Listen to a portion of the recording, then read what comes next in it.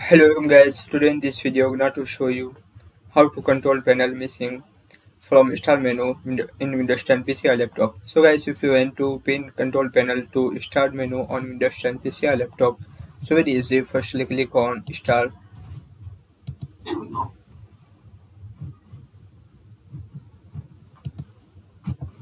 scroll down,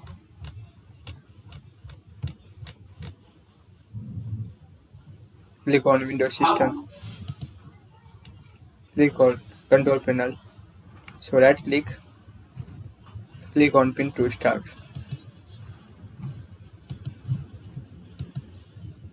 There it is.